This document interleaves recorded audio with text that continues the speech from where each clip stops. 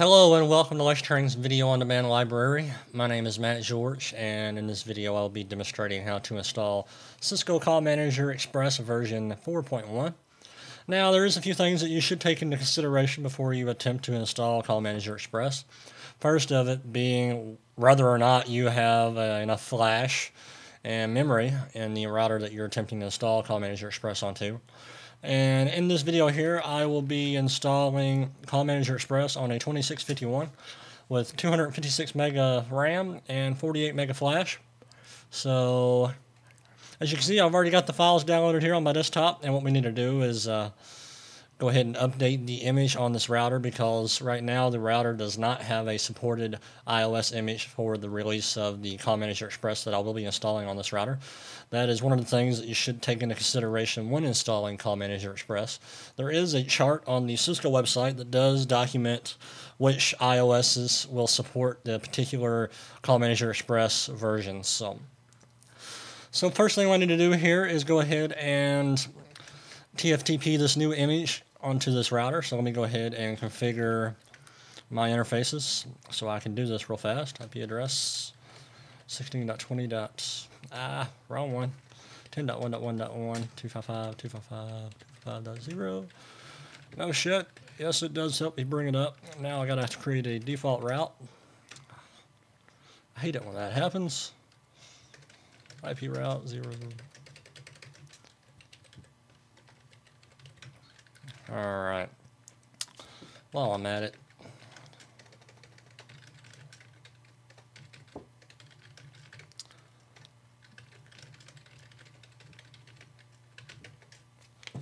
now let me ping the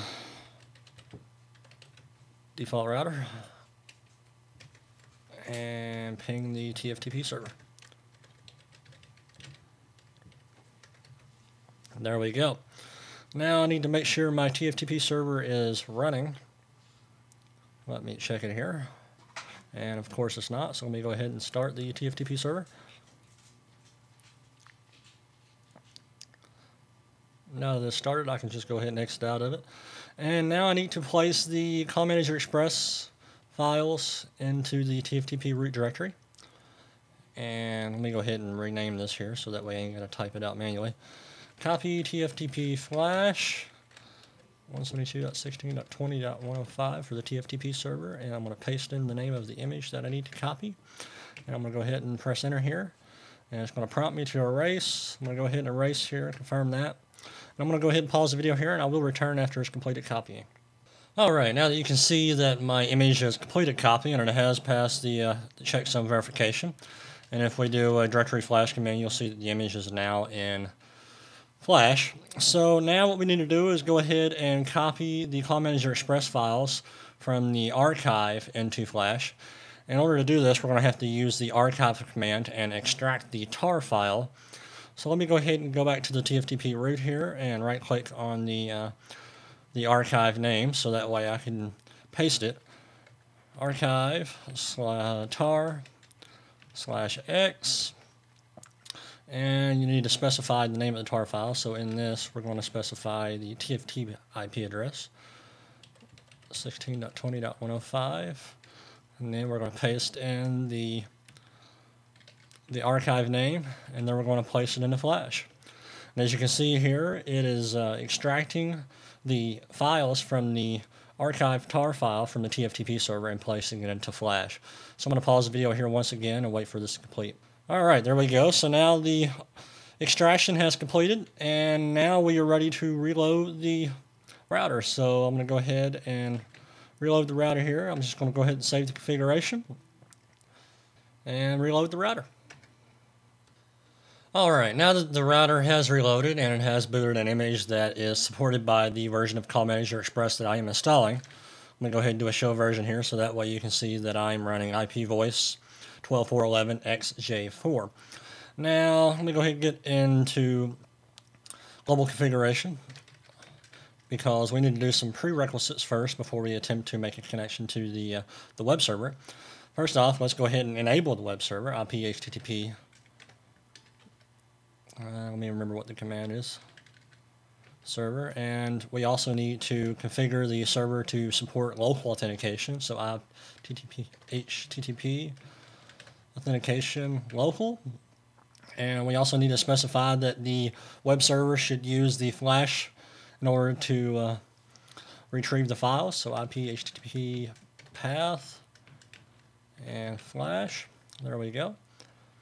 And also we need to create a username that can access the files in Flash, specifically the Call Manager Express pages. So username, Cisco, privilege level 15 with a secret of Cisco. And let me make sure that's all we need to do.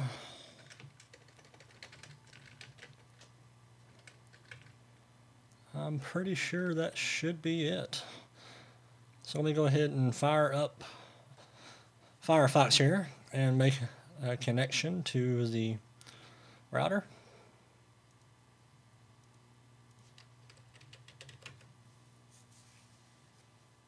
And there we go, Cisco.